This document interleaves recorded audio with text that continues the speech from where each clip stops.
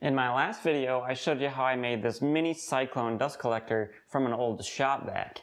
And in this video, I'm going to show you how I'm going to use it to supercharge my main big dust collector by hooking this one up to that one.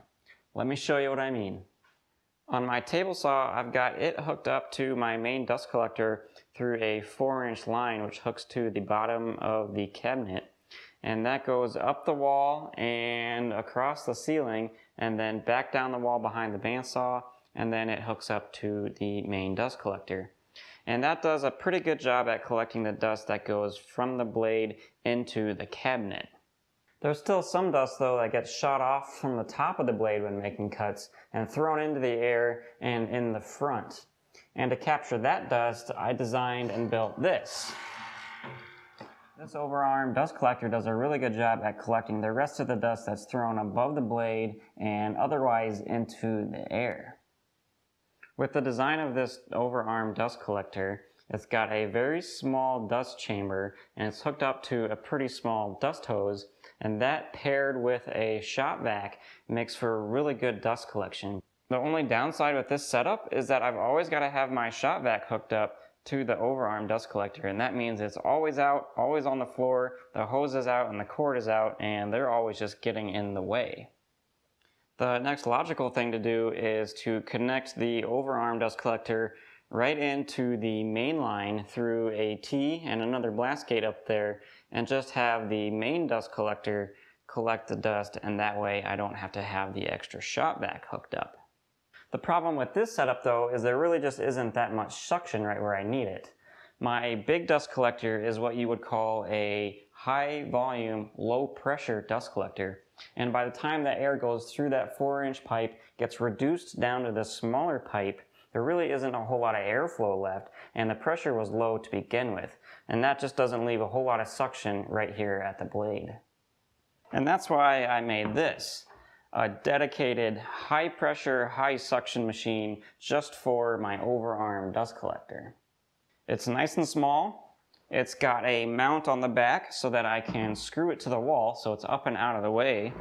It's pretty easy to empty the collection bucket.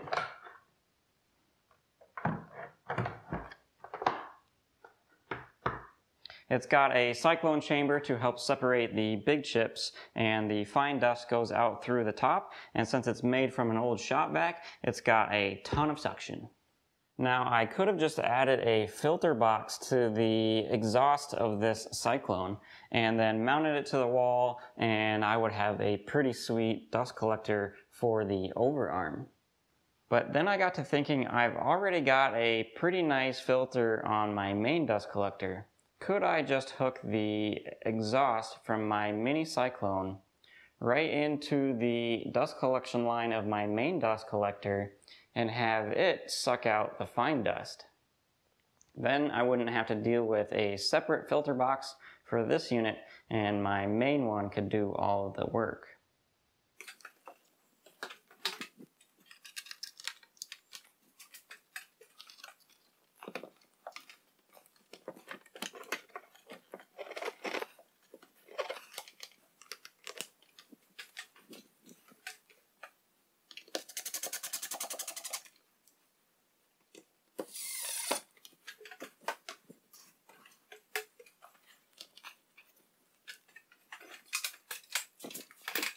So I've got the dust hood hooked up to the mini cyclone, and the exhaust on the mini cyclone is now plumbed in through a blast gate into the main line to the main dust collector, which is behind the camera.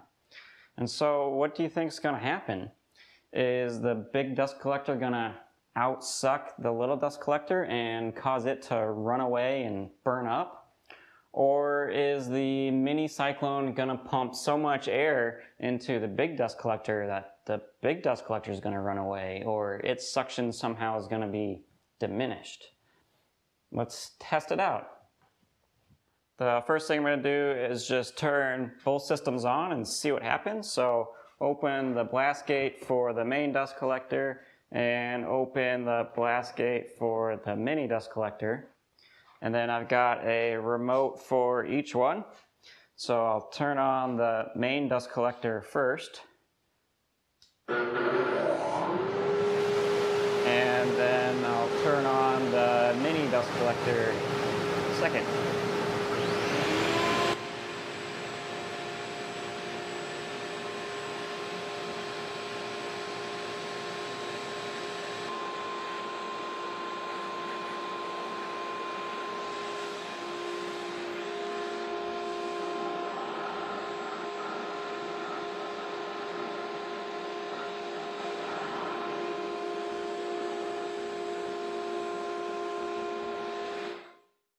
So both dust collectors sounded just fine. It didn't sound like one was outrunning the other. The suction at the overarm was really good, much improved over just running it through the main dust collector line.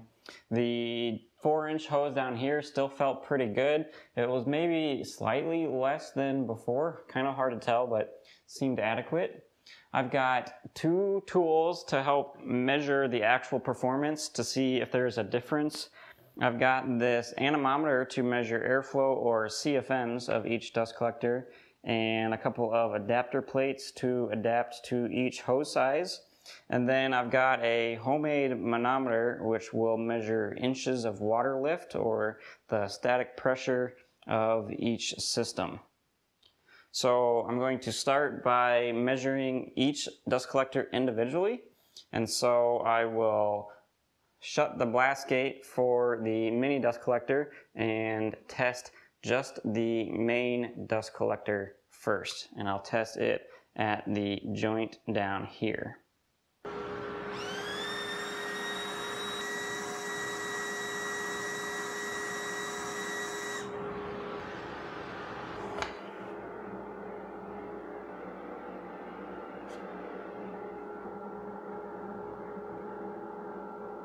To take measurements for the mini dust collector, I've got its blast gate open to the main line, and so it will be exhausting through that main filter.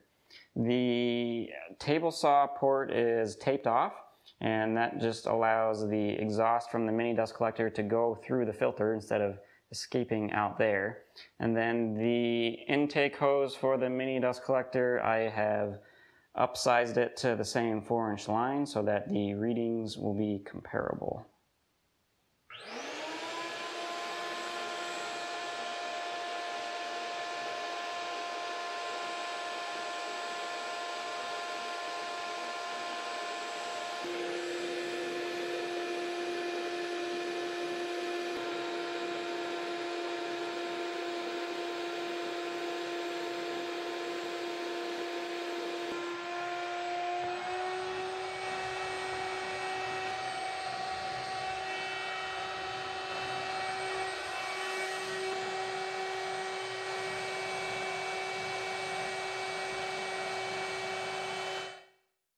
For the last set of measurements, I've taken the tape off of the table saw port, and both blast gates are open, and I'm going to turn on both the main dust collector and the mini dust collector, and I'll take readings at both ports and see if the values have changed.